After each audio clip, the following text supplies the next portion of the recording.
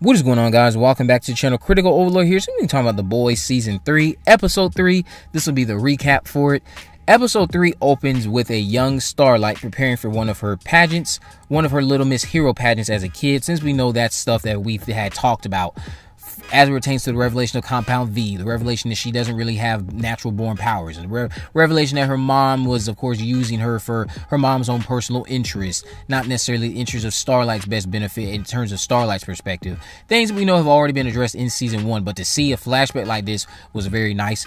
So it's 17 years ago to be exact in this flashback. She's doing a performance involving Britney Spears.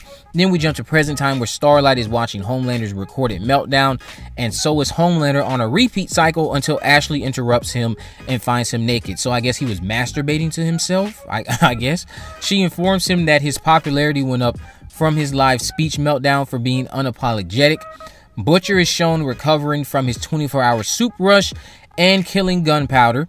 Hughie reunites with Mother's Milk, Frenchie, Butcher, and Kamiko. He tells Butcher that they need to hide Ryan because Newman and Edgar know where he is. Starlight has a meeting about Supersonic's role on American Hero and his position history with Starlight. There's commentary on ships and fan popularity here that I really enjoyed.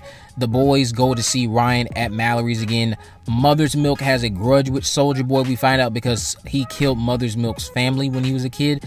Supersonic meets with Starlight, who tells him that he should turn down the opportunity because Homelander is a threat. A-Train has a reunion moment with his brother. Ryan is shown playing Connect 4 with Kamiko. Kamiko and Ryan then share a conversation about regretting their powers. Now, this scene is a scene I think many of you need to just remember when I say this, because it's foreshadowing different events that go on later on in the season. So, inside the location where Mallory is, she's informed about Newman's suit status.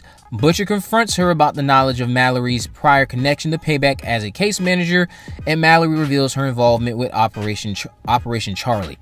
She was in charge of trafficking cocaine into the U.S. I believe that's what was mentioned. She was responsible for helping sell the drugs to minorities in the States. Payback is present in these flashbacks, and we see Mallory meet Stan Edgar. Mallory catches Black Noir and Stan having a conversation, and Noir has his mask off. Back in modern times, Homelander meets with Starlight and Ashley about adding members of the Seven. Homelander recommends adding Deep back, but that makes Starlight uncomfortable due to their history from the pilot episode. Starlight tries to blackmail Homelander over the flight crash footage, and he tells her to do it because he'll just terrorize America in return. Butcher is still having bad effects from those 24 hours of suit powers. You're shown Starlight calling Hughie and telling him about Homelander's insanity becoming worse. Hughie says they are onto something that can kill Homelander. A-Train reunites with his family and is told about Blue Hawk's terror in the black community, something that they use very directly and heavily to talk about Black Lives Matter, that current stuff, and again all the current trends. The political themes in this season are probably the most timely they've ever been. So Butcher then goes back to the room where Mallory's flashback continues. After an ambush, Mallory finds Black Noir with a disfigured face from the explosions, explaining why his mask is always on. Countess tells Mallory that the Russians killed Soldier Boy with this weapon and took his body. This event is what seems to spark Mallory and started the boys to take out Vought. That's what I gathered. That's just what I gathered. I might be wrong. Butcher is mad about knowing how Mallory approached him years ago, asking him to join the boys after Becca went missing because Mallory was aware of this weapon the whole time. Ryan and Butcher get into an argument before he and the boys leave. Back at Vought International, a dinner is had to celebrate Deep's return to the Seven. Homelander compares himself to Martin Luther King for how they were both vilified in the media. He then says he's free at last because of his recent public meltdown. The boys meet back up at their headquarters, and Frenchie reveals he was being detained all day by Little Nina, an old Russian friend of Frenchie's, who is a major problem also for him this whole season. Butcher says to set up a meeting with Little Nina because he plans to go to Russia. This, of course, would involve trying to track down anything related to Soldier Boy. Supersonic reveals to Starlight that he talked to the producers and he's sticking around because Starlight stuck around for him when it got tough. Butcher vomits in Hughie's face while they talk. Back on American Hero, Homelander and Starlight select Supersonic to join the Seven.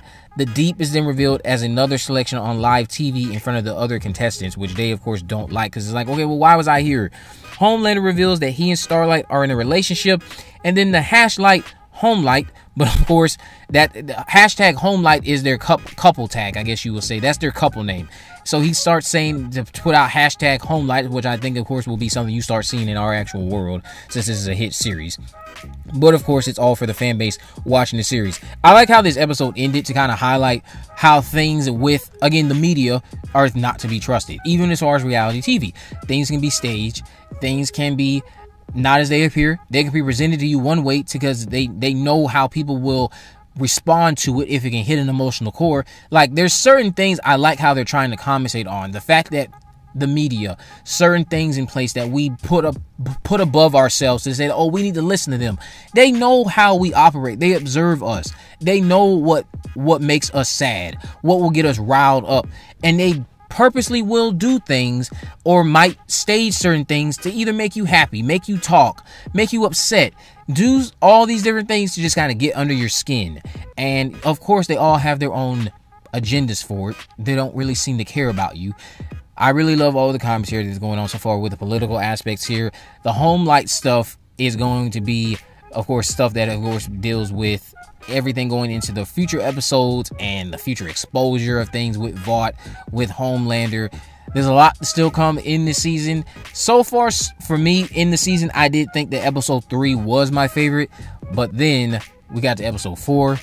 You got to episode 5, 6, 7, 8. Like, just from here on out, it just started getting more and more progressively compelling. The season so far has been good, but season 3, episode 3's ending is just, I think, where I was like, okay, this is taking some interesting directions, and it just got better as the season progressed. Again, there's going to be released week to week. This is going up before the episode airs, because again, they're all going to be released tonight at 3 a.m. Eastern on June 3rd. This is June 2nd at this point, so by the time you're hearing this anyway.